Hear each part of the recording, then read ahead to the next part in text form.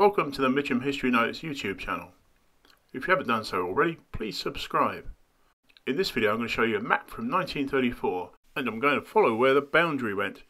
And it might surprise you which parts were included in Mitcham at that time. Anyway, enjoy. This map is from a 1934 official guide produced by the Borough of Mitcham. It's not facing due north, it's slightly turned to the left. It does show the boundary of the urban district that the borough inherited. It's a line of dots and dashes. At the bottom of the screen you can see Merton Abbey Station, which was to the west of the boundary and so not in Mitcham.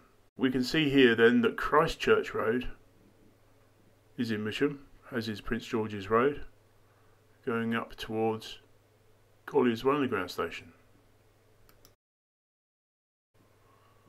which isn't shown on this map. But you can see where the dotted and dashed line goes across the High Street through the middle of Wandle Park. From Collier's Wood High Street heading east, the boundary is now following the route of the River Graveney. And then the boundary goes north on the east side of the Mitcham Road and then takes a sharp right just south of Southcliff Road above Seeley Road, which takes in the Links Road estate of the ABC roads: Ascot, Boscombe, Cromer, Deal, Eastbourne, Frinton, Gunton, Alsham, Ipswich and Jersey, all the way up to the Streatham Road.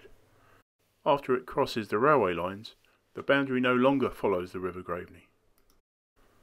The boundary takes in the top of Grove Road at Leonard Road and includes Greyhound Terrace and Hassocks Road.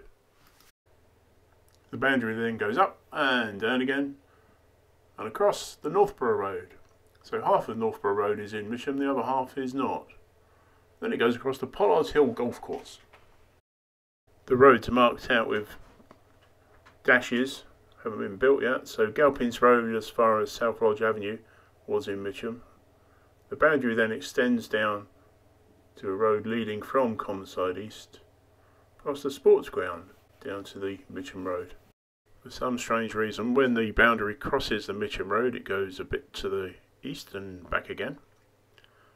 Then where it says UDC boundary is below the dashed line there of the Red House Road leading to Brookmead Road at the junction of Beddington Lane opposite Beddington Lane Station. And it looks like Beddington Lane from the Croydon Road wasn't a made up road at that point. Here's a photograph of Beddington Lane Station and level crossing that Eric Montague took in 1974. The urban district boundary now goes from Beddington Lane, south of the railway line, across and over the railway line between Mitcham Junction and Hackbridge, and then rejoins the London Road at the end of the Carshalton Road. And where it crosses the London Road, it is north of Goat Road, but it looks as if the Goat Pub was actually in Mitcham at that point. The area bounded by Goat Road, Mill Green Road and London Road is part of Mitcham Common, but it's now in the London Borough of Sutton. It's the only part of Mitcham Common which isn't in Mitcham.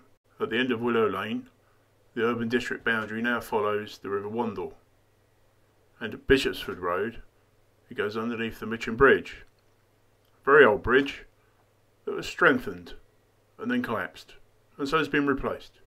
And the boundary continues along the River Wandle, south of the Ravensbury Park, underneath the road, Morden Road, through Morden Hall Park, shown here as Deer Park, because at this point in time it still belonged to Gilliet Hatfield. He bequeathed it to the National Trust in 1941. You see that the boundary does squiggly works its way through the park.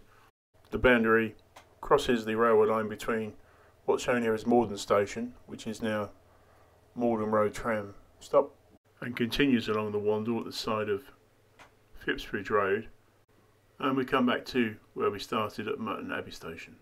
And if that map published in 1934 was oriented to the north correctly, this is how the boundary looked. Thank you for watching. Hope you enjoyed this video. Press the like button if you did, subscribe if you haven't, leave comments, and bye for now.